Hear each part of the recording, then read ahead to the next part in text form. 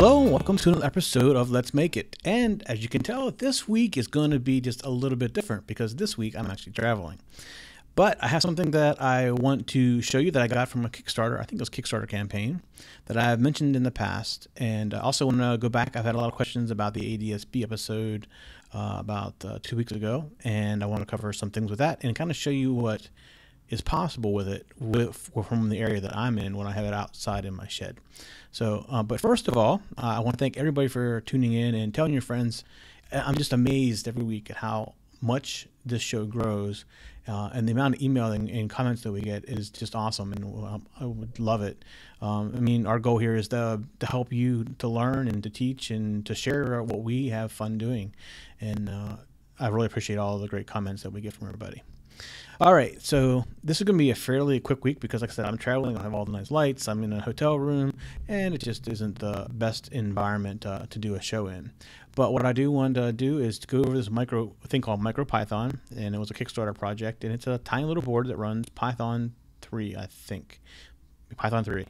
And it's really easy. Basically, you plug it into your computer, and it shows up as a hard drive, and you edit the files right on the device itself. There's no IDE required. There's no pushing.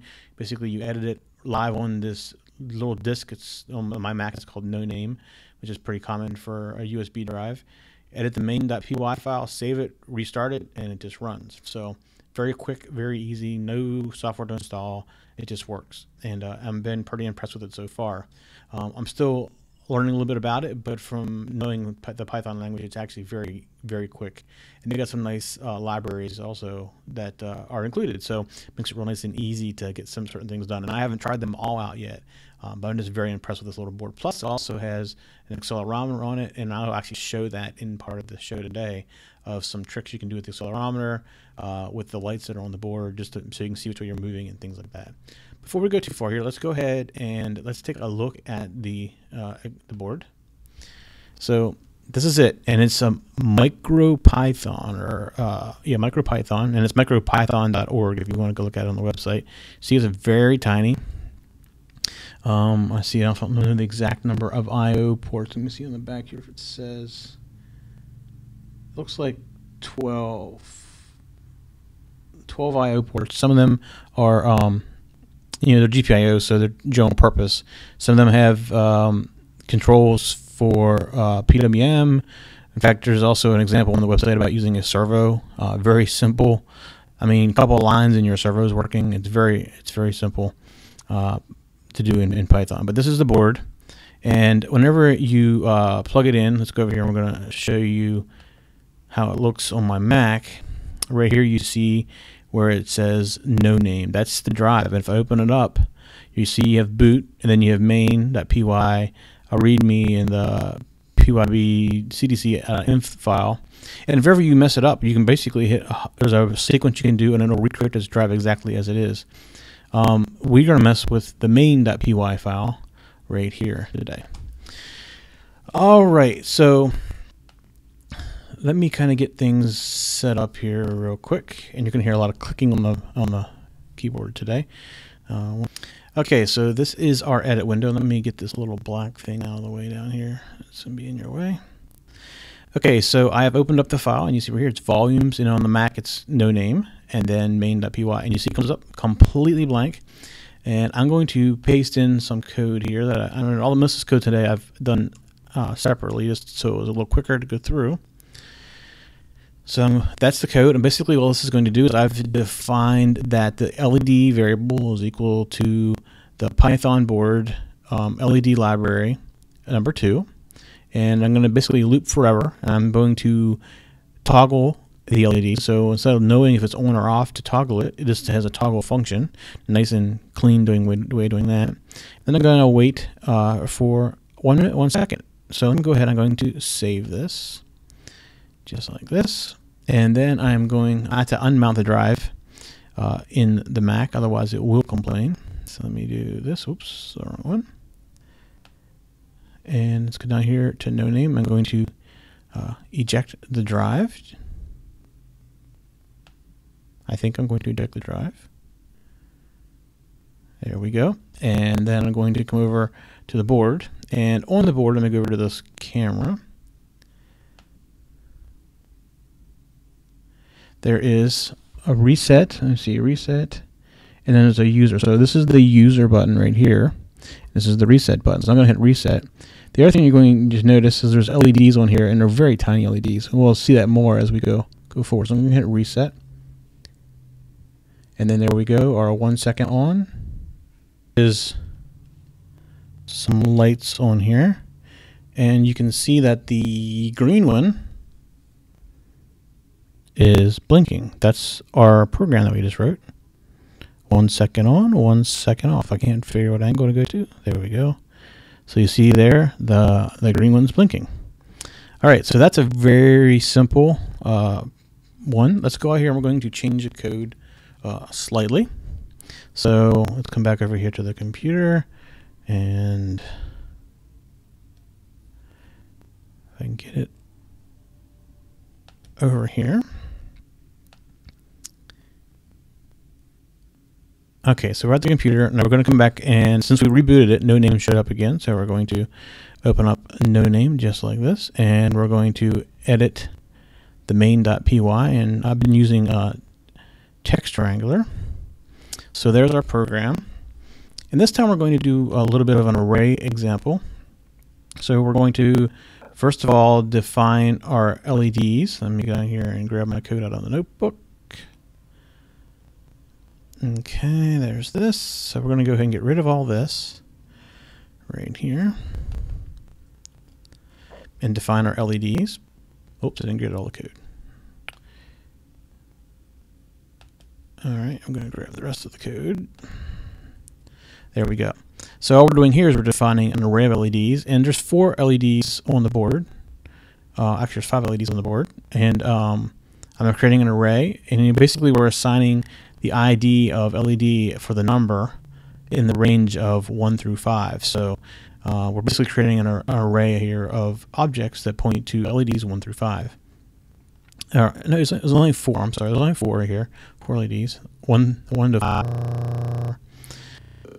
N equals 0 is we're starting our loop, and then we're going to do this forever again. So what we're going to do is add 1 to n to every loop, and then we're going to do a remainder operation and of 4. So we should go constantly going. Well, even though the n number is always going up, it's always divisible by some point of 4 with a remainder. So it's going to go basically 1 through 4, or 0 through 3.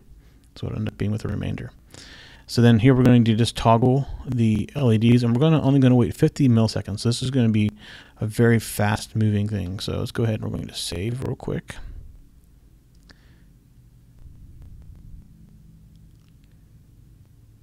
All right, there it's saved, and it takes a while to save, so just gotta make sure you watch the LED on it. I'm going to get out of this because I'm getting ready to eject this. So we're going to eject.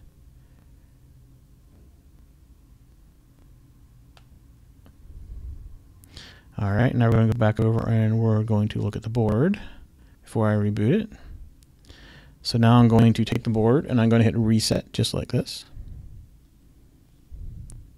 The disco effect and all the LEDs that are going across.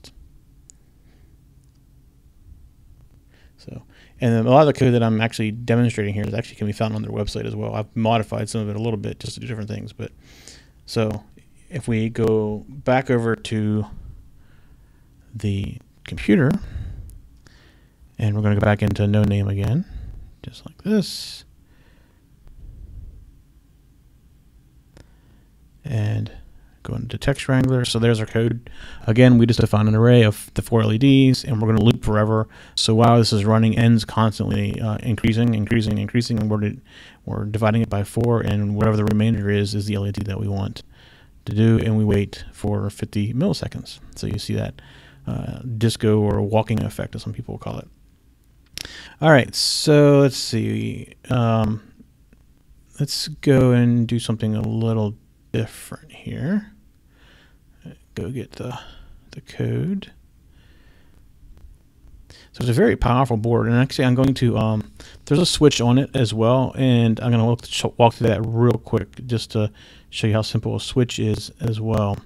And then maybe we can even do a little callback here. Let's do this. So I'm just going to change the code that I have on the screen. That'll actually make it easier. I'm actually just going to make LED equal to LED1. Get rid of this range. Don't need to do the range. So this is all coding on the fly. And then I'm going to do, I'm just going to say switch. And again, it's PYB, which is the Python board. And then this is another library that we have here. And there only is one switch, so you don't really have much of a choice as far as numbers go there. Let me get rid of, I don't need this. And basically, I'm going to do, make sure I got the switch correct. I think I do. And then I can show you a little thing about interrupts as well.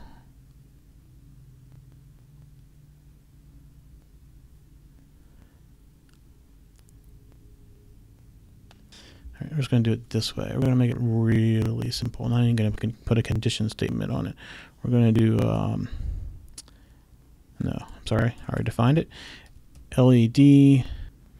All right, so actually I was not going to use a condition statement, but I'm going to have to because there is no common function. So we're just going to do this. If switch, I think I can do it this way. If switch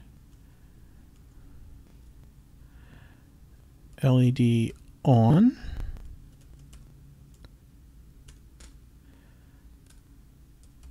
else LED off.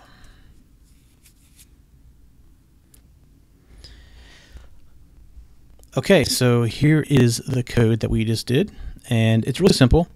Just define LED, and so I'm doing LED3, which I believe is the yellow LED, and I define a switch object, and I'm going to loop through this forever, basically, and checking the state of the switch. And if the switch is pressed, I'm going to turn the LED on, and if it's not, I'm going to turn the LED off. So I've already saved this and uploaded it. So let's go look at it. And the problem with these micro boards is they're micro. So here's the board, and this button right there, you can barely see it, is the user button. And when I press the user button, you see the yellow light comes on. Actually, it doesn't look yellow to you probably. It looks like it's green, I think. But it's yellow. And that's what that program does. It's all it's going to do. So now I really only want to go through one other thing. That's the accelerometer. I'm actually going to use the sample of the accelerometer code that came from them, because it's really quick to put in there. I don't need to go through all the details of it. But there is an accelerometer, and let me get over here to it.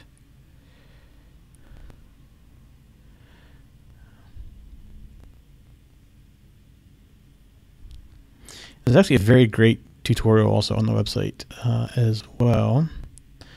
So I want the long one, so I'm going to just copy and paste it from their website, because it's a great example of how the accelerometer actually works. And if I could copy it, okay.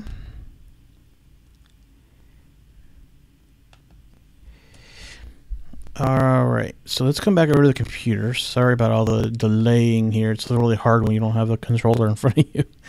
We're going to take this code and we're going to replace it with their code off the website. And just like that, and we're going to save it. So it's saving right now.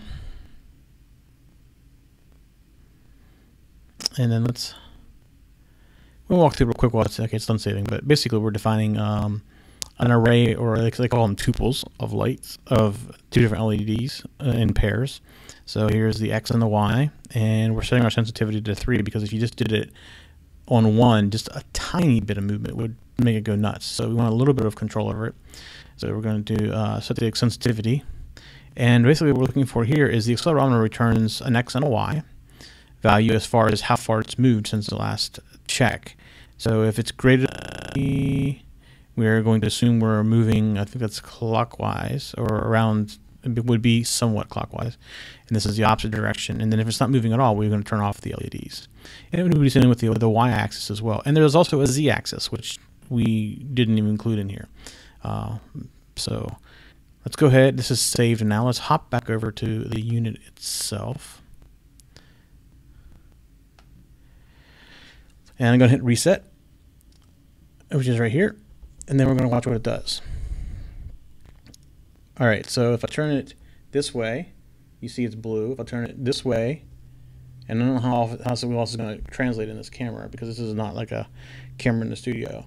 So this way is yellow, this way is green, so this way is green, this way is yellow, this way is red, and I'm also turning it a little bit the other way, so it's showing up green. This way is blue. So you can see it knows what direction it's going for the accelerometer.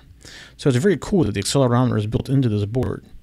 I can see a lot of uses for this for like model type things or any kind of movement.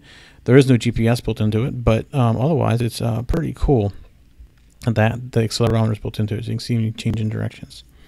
So that's the MicroPython. Now, last I checked, it still was not completely delivered out of Kickstarter yet. So they aren't, you can't like buy them yet, but it should be available very soon. There's the thing on the website you can, well, last time I looked at least, that you can get in line basically to get one. I think there's great potential for something this small, running simple Python scripts, no compiling, no IDE required. I mean, it's really a great thing. So the other thing I wanted to cover, since I have it kind of with me, at least I think I have it with me. Let me just make sure. Let me get out of all the windows here. One of the apparently the most popular episode as far as questions go is the ADSB airplane tracking thing, and I've gotten a lot of questions like, how well does it really work? I know we sell those on the website now, the little RF boxes. But what I wanted to do is I kind of wanted to show you. Let me see if I can do this quickly. I kind of wanted to show you what I see from where I live, which is in somewhat western Maryland. Let's see if I can get this up. I need to change my shot a little bit. I think this would be a good enough example. So let me go back over to the computer. I'll just remember to keep it over here. All right, so this is a map of what I see. I'm located, let's see, Maryland, somewhere in this area right here, because I'm like a mile or two from the state line of Virginia, and then another mile from West Virginia. So I'm like right there where they all three kind of meet, the tri-state. And this is an antenna. The antenna that I showed you how to build on an episode back. This is a 12-segment ADSB antenna.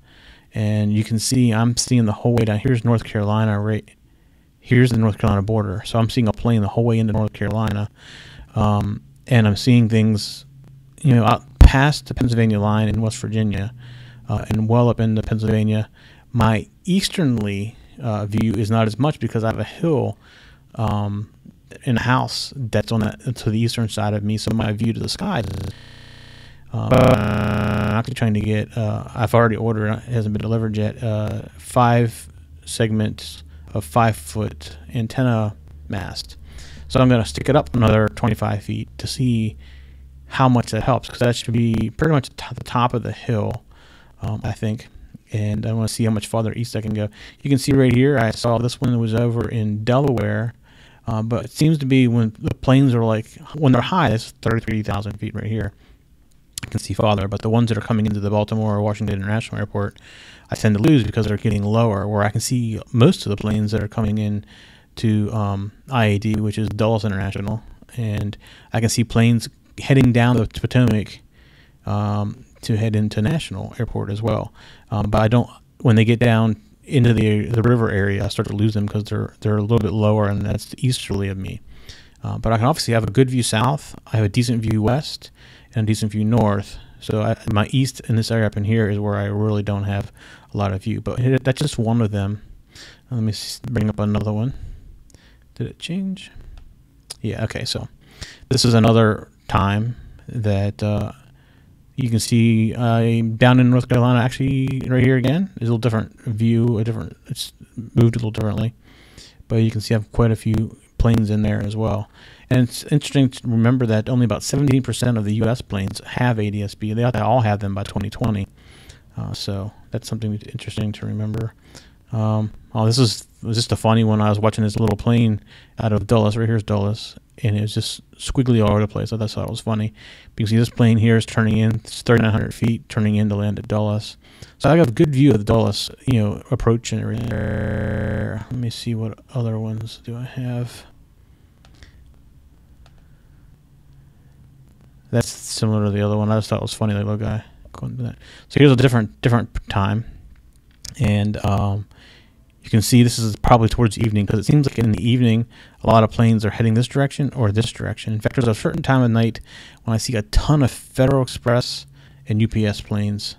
FedEx is heading, if I click on the plane and I track it, it's heading to Memphis, and then all the UPS ones are heading somewhere in Tennessee, I believe, if I remember correctly. But yeah, it's very interesting to watch all the planes. So anyways, gotten a lot of questions how well that works. I will tell you the little dongle comes with an antenna that is not so great. So that's why the ADSB, and it's cheap to make. I mean, it was probably under $10 worth of stuff to make it, and it was kind of fun to make. So if you're interested in watching airplanes, and we'll get more and more airplanes all the time, and this was actually the way I've been doing this particular one that you just watched, is I'm running dump 1090 on a Raspberry Pi, and it's out in my shed. So I have a Wi-Fi link to the shed now, and this is running on a PC, and it's called ADSB Sharp. No, I can't remember what it's called now, but this basically is another program running on the PC that uses the Raspberry Pi as the feed.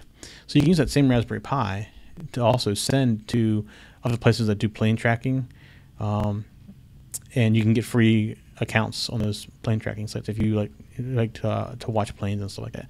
It's very interesting. It's very fun, actually, and it runs all the time. And I'll check on it a couple times a day, and sometimes in the middle of the day I'll just bring it up and just watch it, just because it's fun to watch. I've gotten a lot of questions about the ADSB and the antenna. There's other ones. Cars is another one. I haven't done that yet, but I'm probably going to do that very soon. And there's also one for AIS, which is for boats. So if you live close to the shore, you can see where ships are as well. So, and I'll put links to the software and everything I was using for this out in the show notes for this show. So I appreciate everybody kind of hanging in there. I know it's a little bit rough doing this in a hotel room. I don't have all the nice controls to jump back and forth real quick and things like that. But I appreciate you all hanging in there. And next Monday we should be back in the studio, and I believe Bob's with us next Monday as well, because I get back on Sunday. So I will see you all next Monday. For show notes for this show, contacts, and more, go to the techzen.tv website, where you can get show notes for all of our shows. We love to hear from our viewers and listeners. We have an email, a Twitter, and a phone number where you can contact us for each show. For details, visit the techzen.tv website and get the show details. You can also make a video and upload it somewhere like YouTube or Vimeo, and then just send us a link. You never know, you may see your video in a future show. You can get all of our shows delivered automatically to your favorite device by going to your favorite podcast website like iTunes and subscribing. Each of our shows also has a YouTube channel you can subscribe to get regular updates. Our shows are also available on most internet radio networks like Stitcher and TuneIn Radio. You can also watch and listen to our shows on Xbox, TiVo, and Roku. You can even find us on your Zune.